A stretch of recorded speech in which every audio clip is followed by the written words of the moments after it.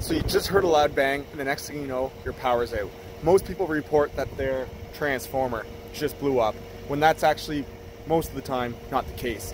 That loud bang actually came from this guy, the cutout, and more specifically, the fuse inside the cutout. So here we have a cutout from ABB. This cutout is currently equipped with a solid blade door. This guy's not a fuse.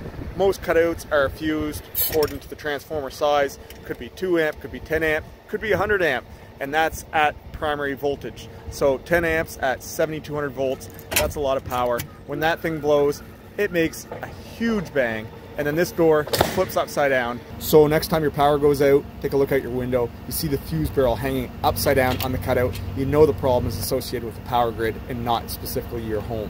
Thanks for stopping in, guys. Don't forget to subscribe for videos covering anything and everything you want to know about power lines and our trade, being a lineman.